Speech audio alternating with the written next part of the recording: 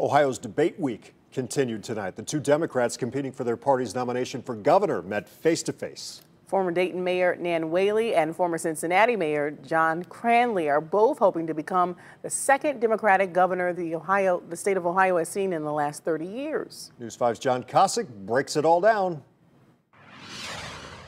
They are two former mayors from Southwest Ohio making their case why they want to lead the entire state. Dayton's Nan Whaley arguing one-party rule in Columbus has put the state on the wrong path. For the last 3 decades, we've had the same well-heeled lobbyists and politicians running our state house. And what has it got us? I believe Ohio deserves better. I will make sure your pay goes up, your bills go down, and we finally have a state government that's working for you. Cincinnati's John Cranley says Ohio needs a comeback, and he has a plan to do it. Guaranteed 30,000 jobs that pay $60,000 a year to build high-speed broadband and clean energy. We're going to pay for that by legalizing marijuana, taxing it, and putting the taxes into those jobs.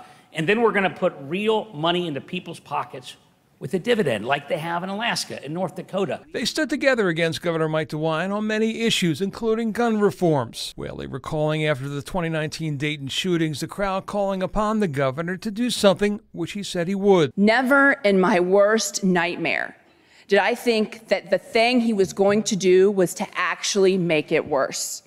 Our communities are now less safe. Pointing to stand your ground and permitless concealed carry legislation. Mike DeWine did make it worse. Signing that outrageous bill, as well as Stand Your Ground, is a stain on his soul.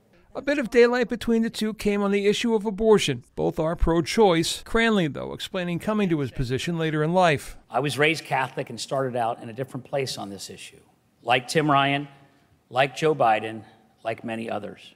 I am pro-choice, and as governor, I promise to veto any effort to undermine reproductive freedom. This is too important when Roe is about to fall to have someone in the governor's seat that just decided a few months before he announced for governor he was pro-choice. Early voting in this contest gets underway next Tuesday, April 5th. John Kosick, News 5. Okay, just a reminder here, there will be no debate between the Republican gubernatorial candidates. Governor Mike DeWine opted out. Jim Renacci followed suit. That left Joe Blystone, the only one left.